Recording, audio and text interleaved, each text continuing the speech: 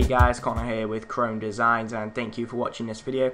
Today is just a quick photography tutorial in Photoshop, and if you just go ahead and go over and have a look at it now, it's how to create this kind of an image. Now what we're going to be doing is we're draining all the colour and we're just basing the pure colours black and white. So without further ado, let's get started. So this is the raw image, and all you're going to do is want to duplicate that layer. So just hit Ctrl J on your keyboard and that'll make 2 copies for you. Now you want to go back on the original layer and you want to go to the kind of the black and white semicircle and go solid color. Now this will kind of place itself in the middle of the 2 layers, and it does not matter what color you go for at this stage. I'm going to click OK as it is irrelevant, but you won't notice any difference. That is because this layer here is kind of overlaying onto this layer without any blend modes added, and it being on normal it won't be affected. But what we're going to be doing now is we're going to be getting rid of this pink background, and that's kind of the pure reason why I use this image, is because it's going to be really easy to remove this kind of pink strip down the left here. So I'm just going to go to the magic wand tool and I'm just going to tick and click and delete, and there you go. And now there is the kind of bright pink purplish colour showing. And what you want to do now is, now you've got this image, you want to drain the colour from kind of this face here.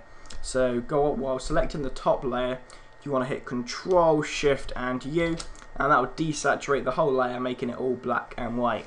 However, that's still not good enough. You notice it's kind of it's more grey as opposed to just pure black and white. So we need to add a bit of threshold to the image. So go to Image, Adjustments and Threshold, and there you go. You want to play about with this slider bar.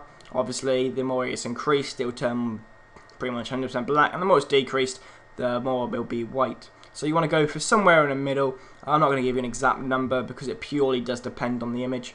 Whatever looks good for you. If I maybe just increase a little bit more, that's looking good enough. So click OK. But if you kind of zoom in here, especially on the lip, you kind of see that it's kind of pixelated. You know, it's a bit jagged, and that's not really what you want. So it's going to add a slight blur to kind of take out the kind of sharp edges. So go Blur and Gaussian Blur, and set it to a radius of around 1, but again it will depend on your picture. So anyway, 1's good for me, so I'm going to go ahead and click OK. But now while that's kind of taken out all the harsh edges, it's kind of blurred the image and it looks a bit artificial and kind of low quality.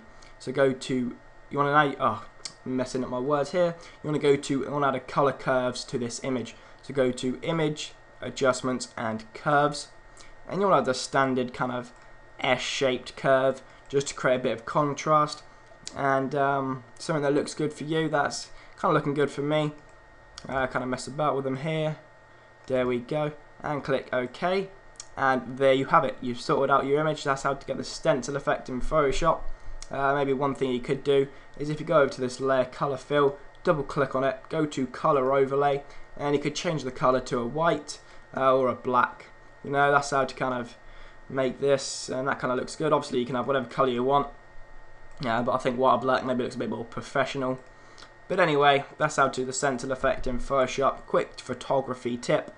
Thanks for watching this video. Please remember to like, comment and subscribe. I've been Connor with ChromeDesigns, and I'll see you guys soon. Bye.